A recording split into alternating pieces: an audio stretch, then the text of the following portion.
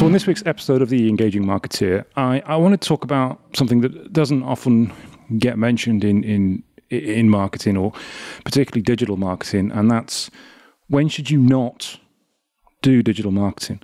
Because I had a conversation earlier on today with somebody at a networking meeting I was at about how we do digital marketing at Engage Web and how we help businesses, and do we do email marketing? He specifically asked me, do you do email marketing? And I had to go into the whole explanation of, yes, we do email marketing. We offer that as a service, as a lot of digital marketing agencies do. But what's important to think about is that it's not always right for you. It's not always right for the business in question or for the client in question, because a lot of companies come to us and say, can you do Facebook ads? Or can you do Google ads? Or can you do email marketing in this instance? And as I say, a lot of agencies do this. It's a very common service that you'd expect people to offer. But just because it's something that you can do doesn't mean that you necessarily should. And the reason I mention that is because a lot of businesses try things like search engine optimization, SEO, the obvious one, or they try Google ads, or they try Facebook ads because it's something that they've read about. They've gone online and they've read a blog, or they've had a conversation with somebody at a networking meeting, or somebody has phoned them out of the blue and offered to do it as a service, and not actually understood why they're doing it. And the reason you do any of these tactics is either to increase the number of sales that you're getting, or to increase the number of leads and contacts on your database. Those are primarily the main two reasons that you do it. And if you don't get either of those two results with whatever marketing activity you choose to do, then it doesn't really matter how many impressions you've had, how many people see your ads, how many people click on it. It's failed. It's failed. And I am seeing far too many people, far too many business owners, far too many website owners, and you may have heard this yourself, you may have said this yourself, this may have happened to you, saying that I tried Facebook ads, or I tried Google ads, or I tried email marketing, or I tried Pinterest ads, or I tried TikTok ads, whatever it may be, and it just didn't work. It just didn't work. I just didn't get any increase in business from it. I just didn't get any sales from it. I just didn't get the results from it. It didn't work. And the fault isn't necessarily with the ads themselves, or the company that set the ads up or created the ads, or the budget that you're using, or the targeting that you're using. The fault almost all of the time I see with people who try this themselves and say it didn't work, is the fact that they are promoting a website that is, what's the polite way of saying this? Shit.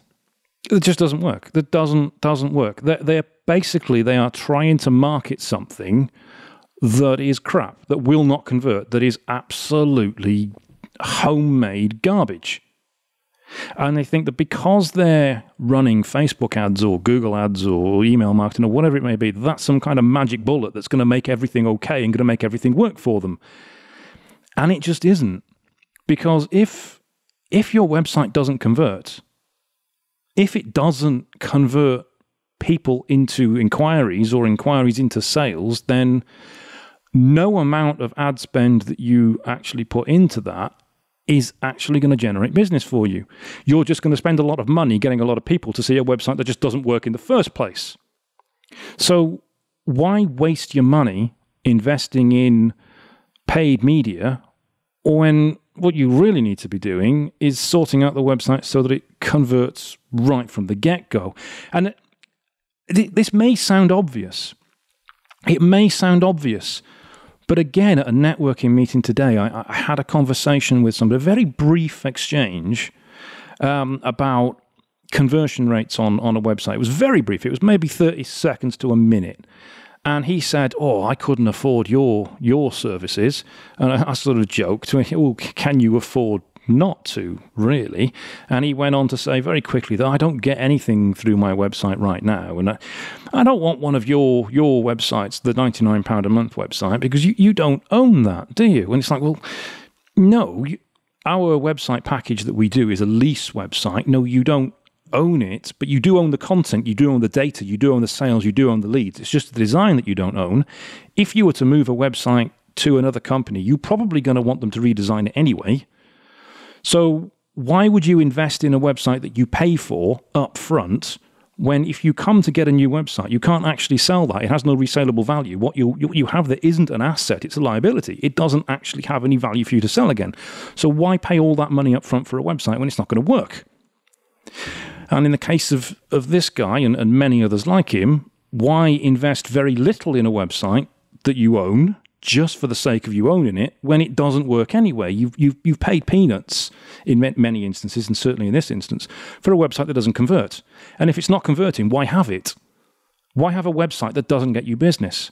You can't then start plugging in Facebook ads or Google ads or whatever type of advertising you got and expect that website to suddenly start generating you business, because it's not. It's been built by somebody who's done it on the cheap because you wanted to do it on the cheap, because you didn't want to invest a lot of money in it. And now suddenly you think, right, I need a magic bullet. Oh, Facebook ads, that's the solution. That's going to get me loads of business.